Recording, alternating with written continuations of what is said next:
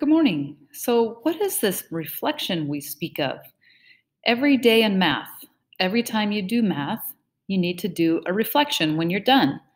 And the reflection is going to help you feel like you actually accomplished something in math, know what it was you accomplished, be able to communicate with me how well you feel like you did and understood it, and then what is your goal for the next day. So it's a reflection and goal setting piece.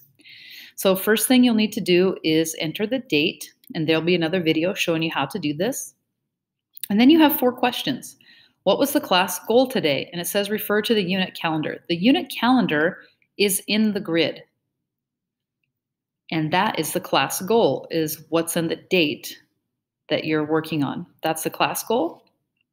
Question 2 is just below that. What did I work on today? That's where you're going to tell me what you accomplished today. And if you got all of grid box 2E done, awesome, you can say that. If you only got part of it done, don't say, well, just part of it. Tell me the parts that you got done. Be as specific as possible.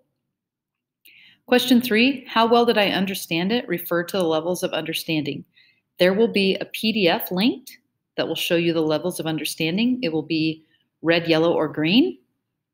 And you'll see in my example later that I put in there a little bit more of an adjective of how I felt I did, understanding what I learned today.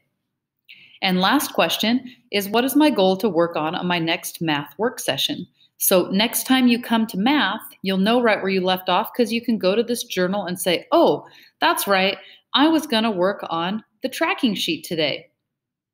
And then you know right where you left off in case you forget, because let's be real, A, I'm older, and B, you're in middle school, and we both kind of forget things. So it helps us remember what we're going to do.